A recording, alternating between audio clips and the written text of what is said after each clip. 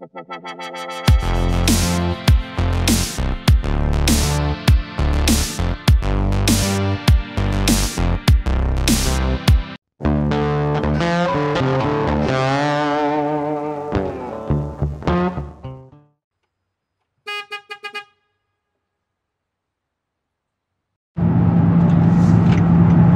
it's Jason, and I'm on the hunt for a 1985 Scotty Travel trailer. So, you know, it's like an RV with just a travel trailer, you tow it, or a travel camper, or a camper trailer, some may call it.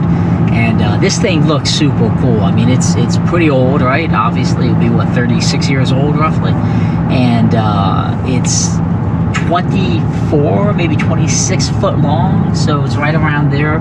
But the cool thing about this travel trailer is the guy that owns it did a bit of updating, so it looks really retro and pretty groovy from the outside, but the inside has all new cabinets, new fridge, new microwave, I think the original oven and hood, new countertops.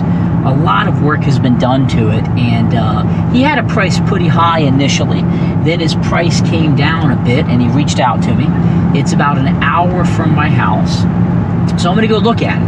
Now, if you know me, and you may not know me, I'm not really a camping kind of guy. I prefer a hotel or something along those lines. So, you know, this is kind of like, well, Jason, why on earth would he be looking at a travel camper? And well, it's, I think, going to be pretty cool to add to the car collection up at the building, because it could fit on the big side of the building where the garage is, you know, like going against the back wall, space that I'm not really using right now, and it would give us an immediate area where we could sleep and spend a little extra time. I'm going to be taking a bit of time off work, and I would love to be able to go up there with my son and have a place to hang out. And I think it would be really an eclectic addition to the car collection.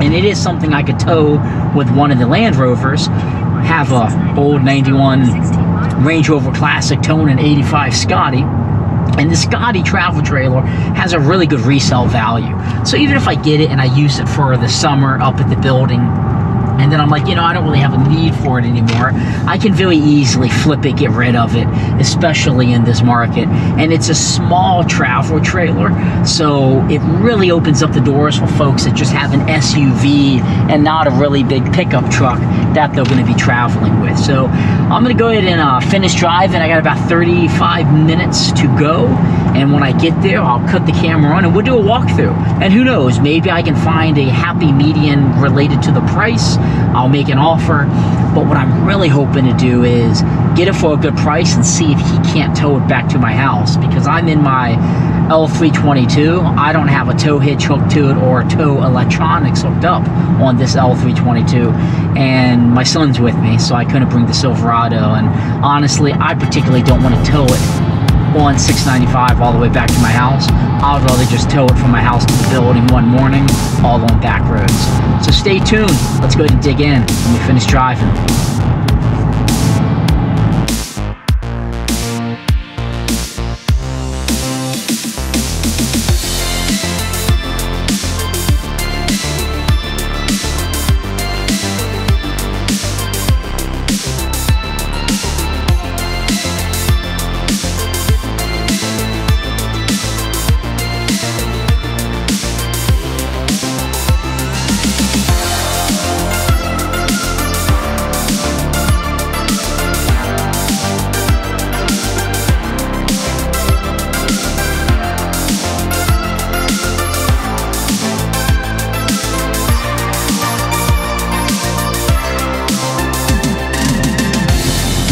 Okay, so that was the Scotty.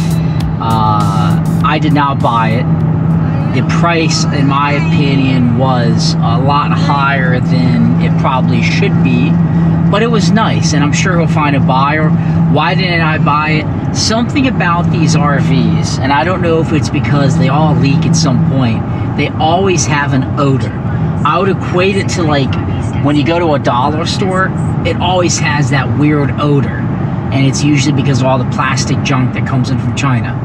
These RVs all have, I don't know if it's like the heat building up in them when they're sitting, and then a musky smell, but they always have the doors and windows propped open when you go to look at them, and it still doesn't do a good enough job airing it out. So I'm beginning to think really this idea is probably just not an idea for me. Two, when I say they always leak, they always do leak. In fact, this guy showed me where this one leaked at one point, but it hasn't been leaking since. I think it's worth like $3,000 bucks. $3,000 I'll probably buy it, put it in the building, and enjoy it for a little bit. But he's pretty much double that price.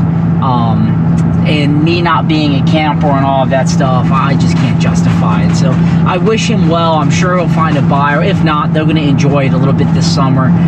It's just not the one for me. I might look at one or two more just to see if my opinion changes. And maybe I find something that changes my opinion. But right now, full steam ahead on fixing the room at the building, like the loft, and turning that into a nice bedroom that we can use when we want to stay overnight in the building.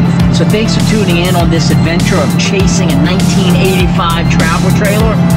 Not going to be added to my collection, but it was worth a look. Please give me a subscribe. It means a lot to me.